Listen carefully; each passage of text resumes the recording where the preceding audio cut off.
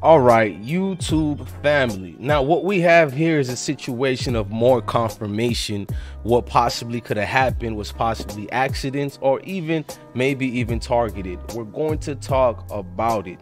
First of all, salute the Fable from D4L. You feel me? A lot of people from Atlanta talk about the situation, and our hearts is deeply with y'all. Now, the autopsy reports for rapper Takeoff just came out. Now, Migos rapper Takeoff was shot multiple times, resulting in his death, according to the reports from the medical examiner office. Now, I'm gonna show you more clips and receipts, but the thing about that is a lot of people were saying it was the one shot to the head.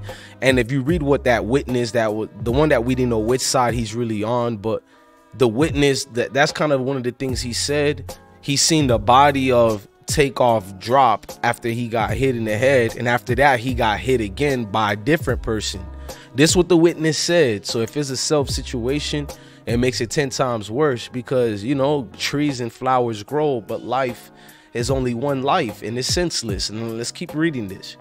Now, before we keep reading this, I need y'all to do me one favor. I don't beg for donations, don't do none of the above. So smash that like button for me, hit that notification bell, and come subscribe to the I Smoke Hip Hop Live platform. I'm your guy, DJ Bless One. Thank you for watching another episode of I Smoke Hip Hop Live. Salute to the ladies and gentlemen in the room.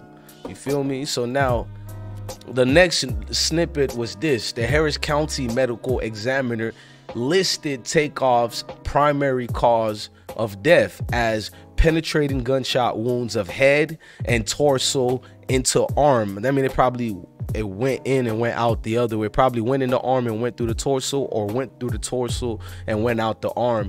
Now, it appears the office has concluded its investigation, as they also state Takeoff's body is ready for pickup for funeral services. Man, just in a nutshell, reading it like that, it kind of makes you uncomfortable. You're just reading some of the things, and it's like, man, did life really go away like that? I'm gonna read some more that they had to share with y'all, so I'm gonna post this here right now. Y'all bear with me.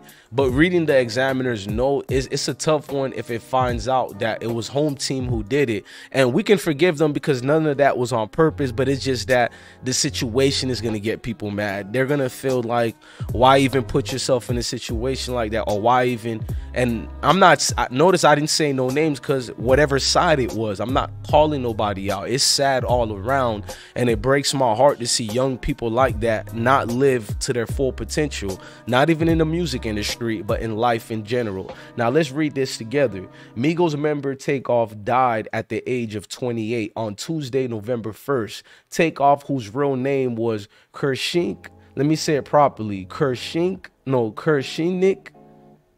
Kari Ball. I'm gonna be honest, my pronunciation sucks for years now, and y'all know that. And it says was fatally shot while attending a private event at a bowling alley, which was the 810 bowling alley in Houston, Texas. And Police Chief Troy Finner confirmed during a press conference on Tuesday afternoon. Investigator Michael Arrington revealed that 2 other individuals were sent to the hospital with non-life-threatening injuries. Takeoff label Quality Control said the artist was killed by a stray bullet, calling it senseless violence. In a statement to Page 6, it is with broken hearts and deep sadness that we mourn the loss of our beloved brother, which is Takeoff. Now, after reading that, they said the monumental loss, we are devastated. We don't know how to handle this. The incident occurred amid an argument following, y'all know already, the so-called dice party. Now, TMZ had reported basically that the event, you know what I'm saying, that was held at 810 Billiards and Bowling in downtown Houston.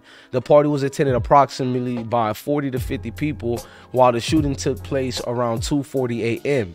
You know what I mean? So they want you to understand it's a lot going on. Now, people wanted to know, what is Takeoff's cause of death?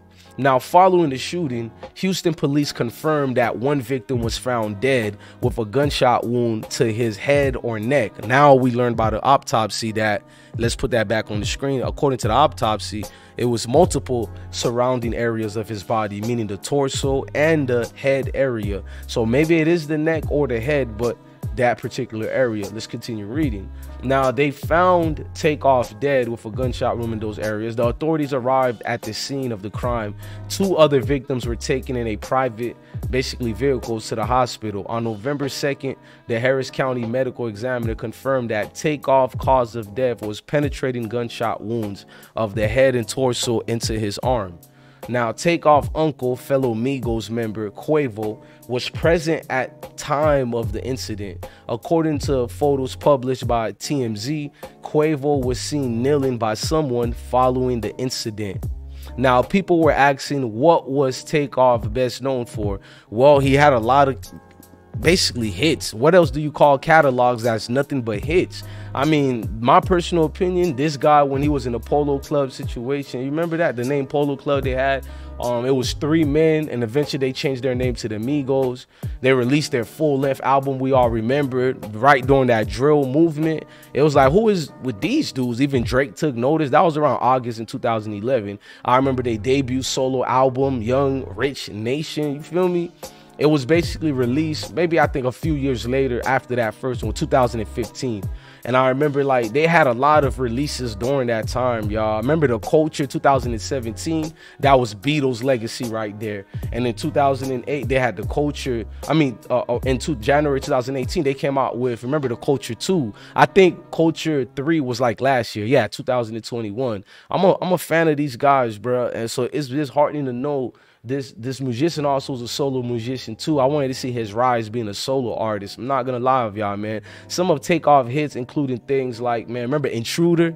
That shit went crazy. Intruder. Like his accent and his voice and his flow is phenomenal how he handles that. Now, the last memory he did, Hotel Lobby, Unconfused. He did Us versus Them, Big Stunner, Nothing Changed. I mean, even the Stir Fry, I know there was all of them, but even the Stir Fry, it shows you his talent ways, bro. So, man, it's just too much, a lot of things, man. I know Takeoff also never confirmed being married, though he was romantically linked to Dream Doll, Ruby Rose, Lakaya Darche for over years now. You feel me? But, man, my heart goes out to him and his family. And over here at the I Smoke Hip Hop Live platform, we try to get it correctly and we try to do it right.